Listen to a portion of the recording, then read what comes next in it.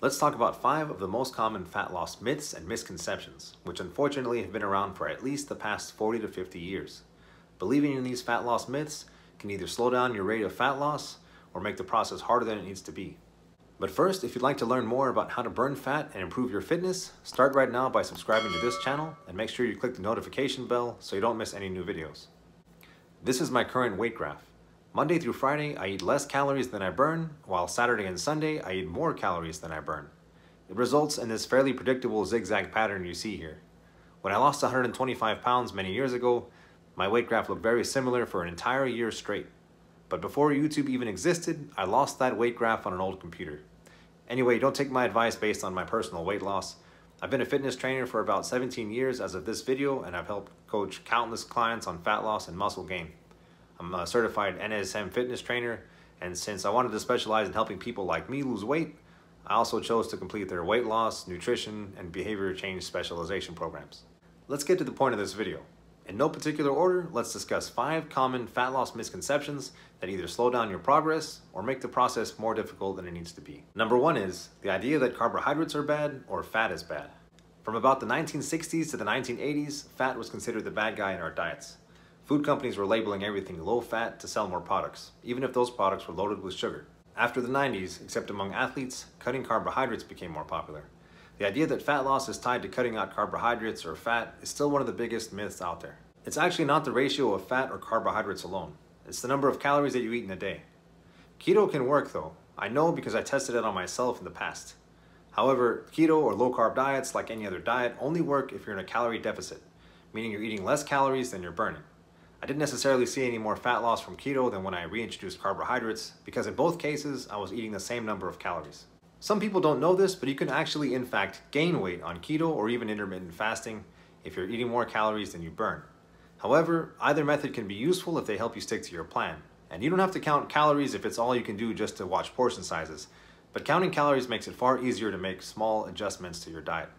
By the way, if you want an extreme example of why calorie count matters more than carbohydrate or fat ratios when it comes to weight loss, watch my video regarding the Twinkie diet. Number 2, all calories are equal.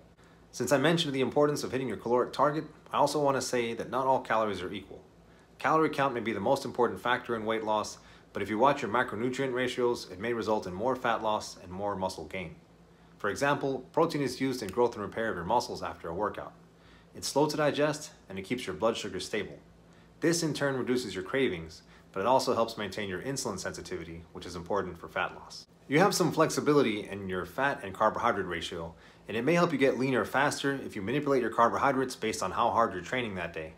Losing weight and losing body fat are not the same thing, so these kinds of details may actually help you if you want to avoid losing muscle.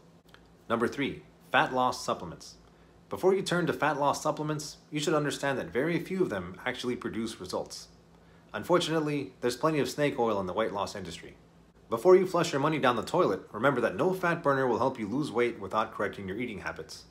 Let's imagine some magic fat burner out there helps you lose weight despite a bad diet. What's going to happen to your weight when you come off of that fat burner?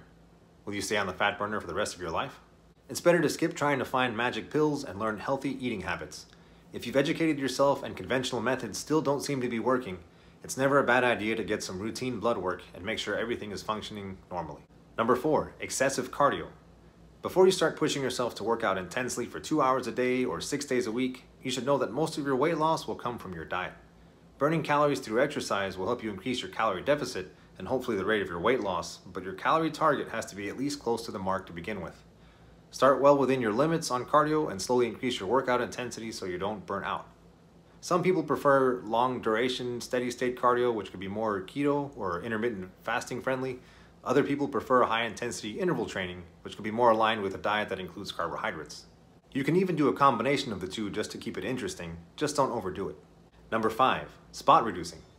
Ab workouts don't burn the fat from your belly, thigh workouts don't slim your thighs. I've probably talked myself out of work many times because new clients will come to me asking how to reduce the fat from these areas, and I tell them the cold hard truth. It's mostly diet. You can, however, add shape to these specific areas by doing strength training exercises. You can even make your waist appear smaller, for example, by adding muscle to your shoulders, upper back, and hips. By building muscle as you lose weight, your results will be more noticeable. You can add in some cardio to burn extra calories, but those calories will come from fat stores all over your body. I hope you learned something from this video that'll help you in your goal to lose weight and burn fat. Check out my channel for other informative videos and workout videos, and you're welcome to leave any questions in the comments below. I'll answer them to the best of my ability and may even make a video about it. Thanks for watching.